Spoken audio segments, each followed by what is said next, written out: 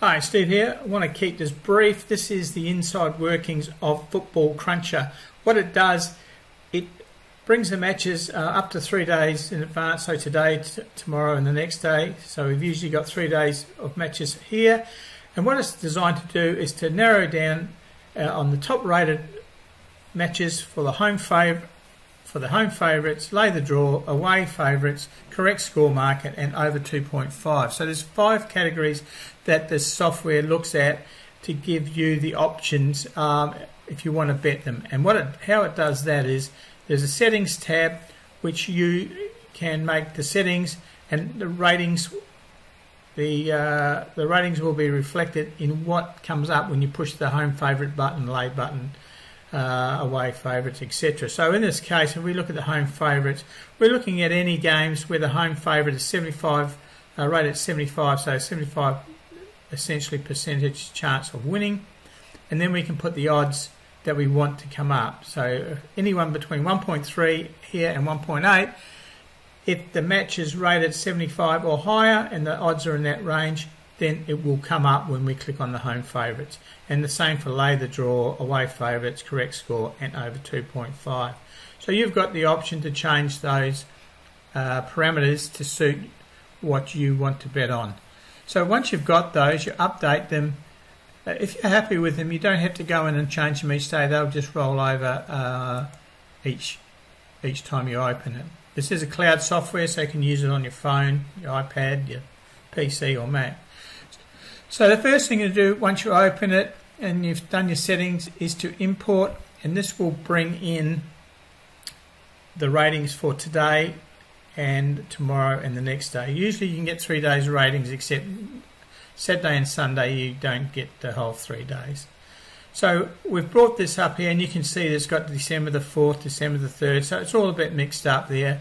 We can click today and it'll only bring the matches up for today, which is the 2nd of December. So once we've done that, we are pretty much good to go, unless we want to do some other things like go into the leagues, for example, and sort the leagues that we only want to follow. So if you're not interested in what's happening in Japan or France or that, you can just go and say click on the English matches or the Spanish matches or the German ones, whatever you want to show. Otherwise, if they're all blank, they'll all come up. We'll just leave them all blank for the minute. And we've got little sort arrows here which help us sort, and we can look at deleting or clearing days that we don't want. Time, so you may want the early morning games. You can see there just after midnight, 1 o'clock in the morning, 3 o'clock in the morning, that's my time. Up here you can, over here on local time, it should reflect your computer time. If it doesn't, then you can put the time in up here. If you're using maybe a VPS in a different country, then you can just put the time difference that you want it to be from UTC. Okay, so we've got it set now and we want to look at home favourites. So what it does now, by clicking on that, it brings up all those matches that are 75 plus and with the odds between 1.3 and 1.8. We can fluctuate and we can bring up the highest odds, or we can go over here and we can bring up the highest rated matches or the ones that are just on 75. So you've got that toggle to do that. You've got your local time and your odds. Okay, so we can go through, look at lay the draw. So these are the matches that are between 3.5 and 4 and are rated 20 or less. Okay, you can even get the ones that are even hotter. The lower the rating here, obviously the less chance of being a draw, and that's why it's in the lay the draw. Away favourites, so we can once again bring in by odds. So we've got 4 matches that qualify on the settings. Correct score looks at the under 2.5. So we're saying if the high probability of being under 2.5, we want to lay the games. We want to do the correct score 0, 0, 0, 1, 1, 0, 1, 1, 2, 0.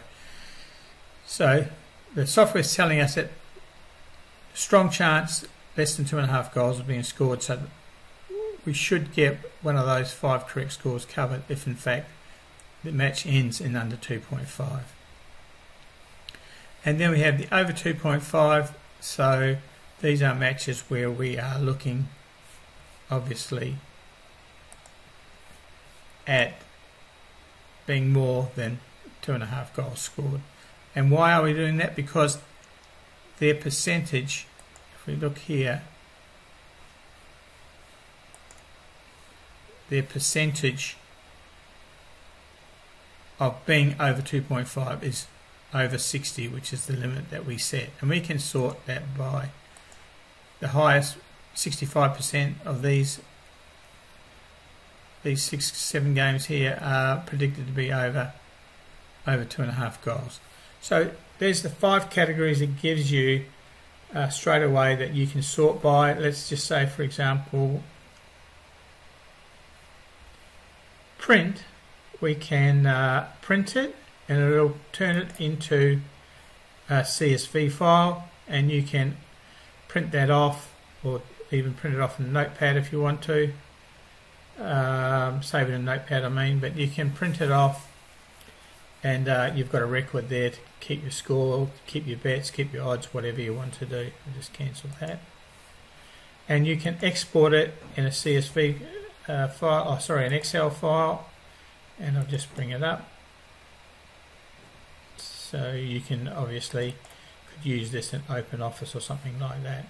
We've got the matches for today with all the ratings, the prices, etc. So very handy if you're wanting to print it out and do a bit more research on it. It will bring up the matches, obviously, that are meeting those sort criteria. And the other feature is the past results. So there are a few days missing due to some problems with the servers, but generally you can see, like if we go on Saturday, bring up, this is Saturdays, and we could, if we wanted to, we might be only interested in England to have a look at what's happening. So we could pick out the English leagues that we want to look at, click OK, and then we'll only have those leagues along with the results here. So the good thing is you can click on home favourites. Okay, we can see Arsenal, Newcastle was the favourite and it won 2-0. You can look at lay the draw, only one game qualified, Lincoln there 0-1, so that was a winning score. Away favourites, there were nothing. Correct score, there was nothing. Over 2.5, we had one winning bet there, the Bournemouth game, and we lost the Lincoln game there at 0-1. So you can go through and look at past ratings since the 1st of November, and hopefully we can capture every day, but it's a great research tool if you're doing that. So that covers what you can do with Football Cruncher. It just gives you the home targeted matches very, very quickly, and as I said, it'll work on your phone. So if you're out and about and you want to bet, you can do it that way. You can sort obviously by times, etc. So on behalf of Mike and myself, Steve, thanks for watching this Football Cruncher, and I hope that you can see some benefits for it in your football betting, whether you're betting singles, doubles, triples, quadrillas. If you're doing any of that, we've got a software called Fortune on 4. I'll put a link underneath this video where you can make your own doubles, trebles and quads, providing the matches obviously are finishing before the next one starts. It's a great way of actually compounding your winnings and turning some short price football games into a good payout over 2, 3 and 4 matches. Thanks again. We wish you all the best. Cheers.